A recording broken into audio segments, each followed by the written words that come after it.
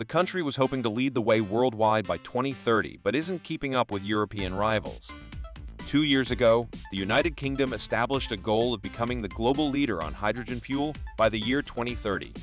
However, in the short amount of time since that goal was set, the country is falling short of its H2 goals, while its rivals are climbing ahead at a faster rate. The UK set a 10-gigawatt hydrogen fuel target that would make it one of the leading hydrogen fuel producers in Europe by the close of the decade.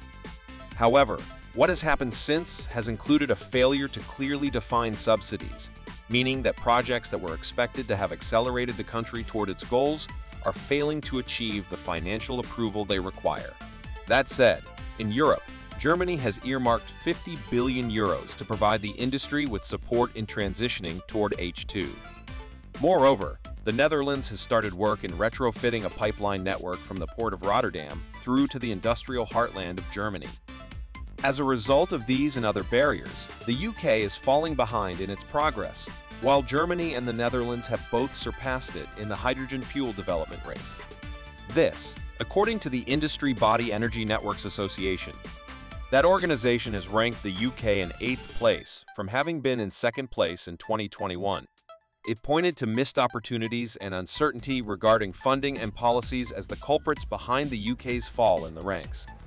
This UK hydrogen fuel development trend has caused substantial frustration among investors. Beyond investor and business leader frustrations, the UK's intentions to achieve net zero by 2050 have also been called into question. Further to this, some are also investigating the environmental credentials of Prime Minister Rishi Sunak.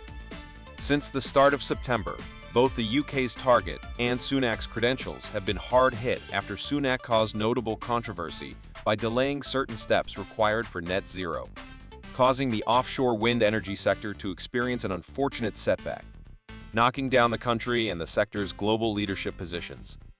While the UK was among the first to see the potential to build a hydrogen fuel market and the value of leading Europe in H2 production volume by 2030, it has been struggling to execute these intentions.